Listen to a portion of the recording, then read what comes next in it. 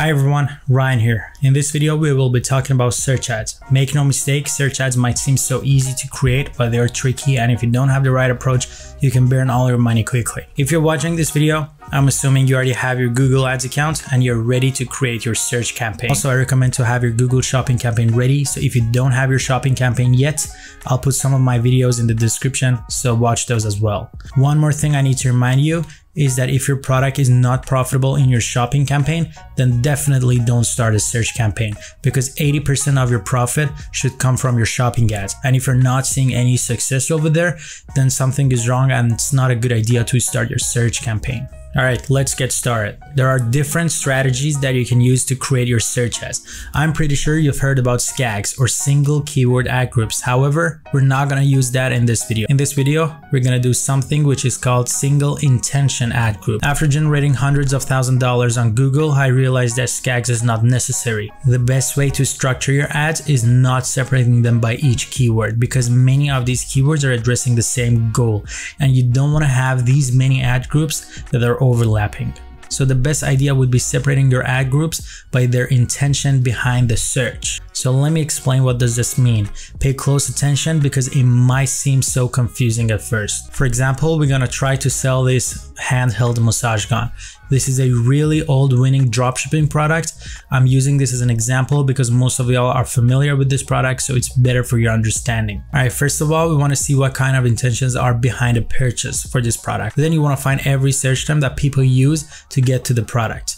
Take a look at this picture I created. You have a few intentions and some keywords that are addressing them. And just to make things clear, as I said, we're gonna target different intentions. So you're never gonna use a keyword so generic like the keyword massage gun itself in your campaign. Let me show you how you can find these different intentions. There are multiple ways. First method is by using Google search bar. Just search something like this and Google recommends tons of new ideas, like massage gun for shoulder pain. So one of the intentions is to fix shoulder pain. Also, with the help of these Chrome extension keywords everywhere, you can find some related keywords. Then you want to find any search term that address this intention. It can be massage gun for shoulder pain, or handheld massager for shoulder pain, or any different combination that address this problem. Other method of finding these search terms and possible intentions is by using your shopping campaign that you already have. You want to go to the keywords tab and go to the search terms, and then you can see all these keywords you're showing up for. So here you can probably find a lot of new keywords that people are using that lead them to your product. If you found a new search term, you want to see what intention it's addressing. Put it aside and only use the profitable and long tail one. This is my favorite way to start a search campaign because the keywords are already proven. Other way of finding these different intentions and related search terms is by learning about your product and its potential benefits. If you're dropshipping, please learn about your product beforehand and never ever sell something that you're not familiar with. For example, of course, one of the main reasons to use this product is after your workout to fix muscle soreness or to increase muscle recovery. There might be multiple different keywords that address this problem, like massage gun for muscle recovery or massage gun for post-workout. Hopefully you've got the idea. I know it might sound confusing at first, but let's start creating a campaign to see how it's done in action. Alright, so in your Google Ads, you want to click on new campaign, and you want to go with create a campaign without a goals guidance. Here you want to go with search, website visits. Your website URL will be here. The name can be anything. SIAG massage gun. Continue. I'm gonna load up one of my previous drafts. Don't worry about this. Alright, so budget really depends on you. However, this is a bit different than shopping ads. If you were running a shopping campaign, I would tell you to start with $50 or $100, because shopping campaigns won't spend that much for the first few days. And if your campaign is not performing well, it won't spend your budget at all. But search ads are a bit brutal. They will spend this much. But to be fair, at the end of the day, you need to spend a fair amount of money to see if this campaign is actually profitable or not. So I like to go with $50 anyway. For the bidding, I want to go with manual CPC, same as every other campaign that we're starting. But for the scaling, we want to go with enhanced CPC optimized for conversion value. This is a really good bidding strategy, especially if you're focusing on selling your bundles. So this is really helpful. But for the start, we want to go with manual CPC because we don't want to overspend. All right, so you don't want search network, you don't want display network. And for the location, let's go with United States, but be careful about this part. You want to target people in or regularly in your targeted locations, and you want to exclude people in your excluded locations. And language, English, obviously. Don't worry about the audience. Don't worry about any of that. Click on next. All right, so here we're building our ad groups, and each ad group gonna address a different intention. All right, for the first intention, I chose portability, or like the massage gun being handheld. As you can see, this word handheld. Okay, so we're targeting people who their main concern is portability and this product being handheld. Well, obviously this is not the best intention. If I actually was running ads for this product, I probably wouldn't go with this intention. It doesn't look that good to me, but anyway, and I'll talk about the bit later. First, let's talk about these keywords. All right, so the first one, we have handheld massage gun. It has 2,400 monthly searches, which is really good for search ads. Anything more than 1,000 and less than 10,000 is really good for search ads. Okay, so this is a really good keyword. The other one, handheld percussion massager. It has like 300 monthly volume. Okay, you may think this is too low, but first of all, this is not accurate. Second of all, this is good for search ads. It's not terrible, it's okay. Okay, the other one is handheld massager. It has like 14,000 monthly searches. Okay, this is a bit higher, and you may think, okay, this is perfect, but actually this is worse than the first one. This is not terrible. I would say don't go for anything more than 20,000 or 30,000.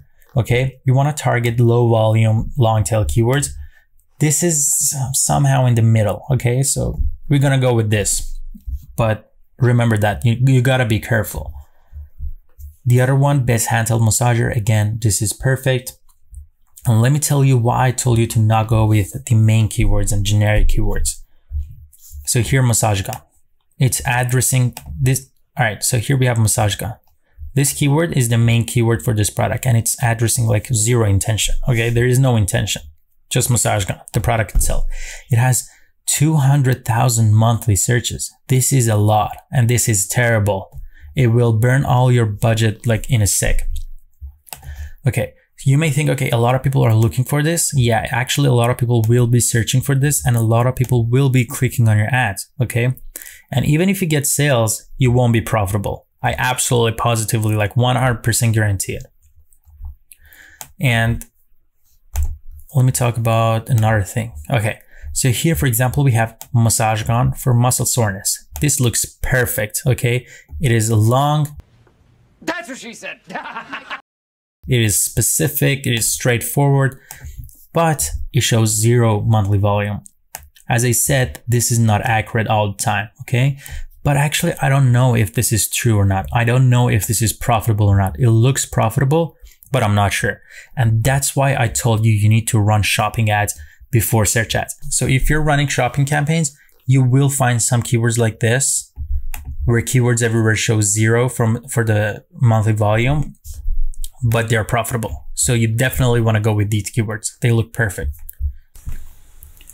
All right, so let's talk about the bid. If the average volume of all your keywords is less than 10,000, then you want to go with a higher bid.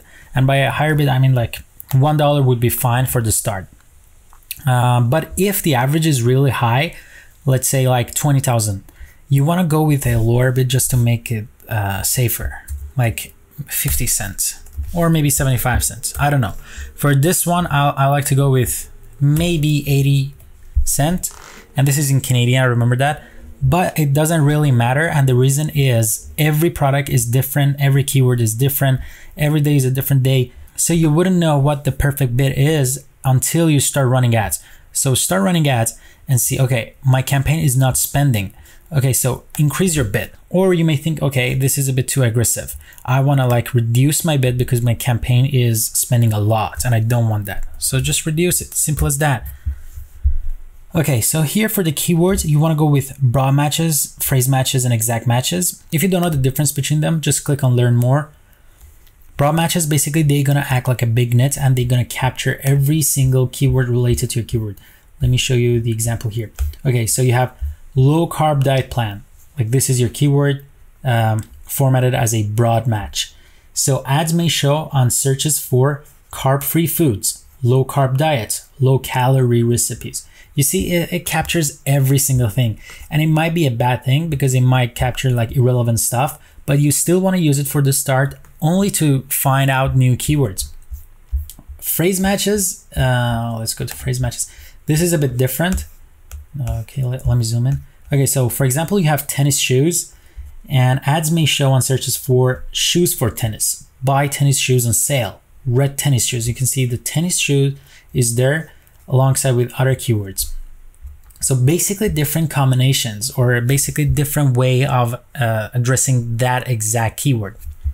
But what about exact matches? This is pretty obvious. You have shoes for men. You're only going to show up for shoes men, men's shoes, men's shoe. It's going to be exactly same thing more or less. And you won't show up for men's tennis shoes because there's no tennis in the keyword. You won't show up for shoes for boys because there is no boys here. It's only men. Okay. But you still want to use 3 of them. And let me show you something. Let's say you have handheld massage gun. So instead of writing all of them on your own, you can just copy this, copy all of them, just write them down and copy all of them and go to this website. So it's called AdWords Wrapper. It is not anything fancy. Oh, I had it here before. So it's not anything fancy. You just paste it here, wrap keywords, and you can see it gives you like the broad, the phrase, and the exact match. On other YouTube videos about Google, you may see some people are using modified broad, something with this plus sign. This is not a thing on Google anymore. So don't bother yourself using like modified broad matches. Okay, you don't need this. All you need is broad, phrase, and exact, and that's it. All right, let's talk about the ad itself.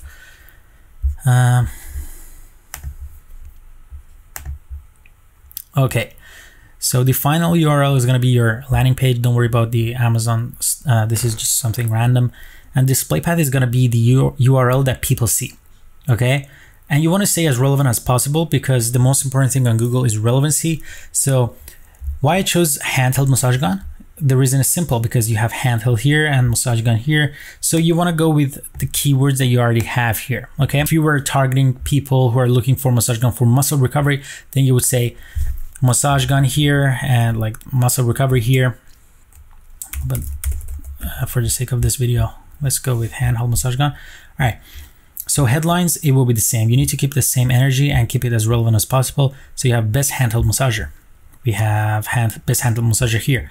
Handheld percussion massager. This can increase your click-through rate a lot. But and I mean a lot. You can get literally 10% click-through rate, which is amazing on Google Ads.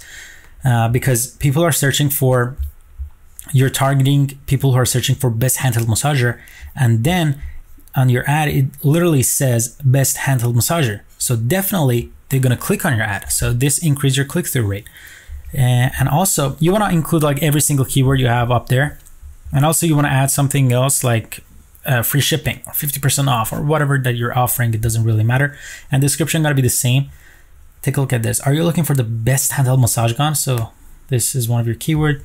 Shopper percussion massager, again another one with more than 10,000 satisfied customers. As you can see, I'm again using the same keywords that I have here. Okay, so don't worry about the URL. Let's go to the extensions. Okay, so site link extensions, basically there's some links to other part of your website. Let me show you. So for example, this one, you have about us, success stories, contact us, whatever. These won't like do anything to the performance of your campaign. I don't think so. I'm not sure. But you can just click on new. This is going to be the text. It's this one. And description will be here, this one.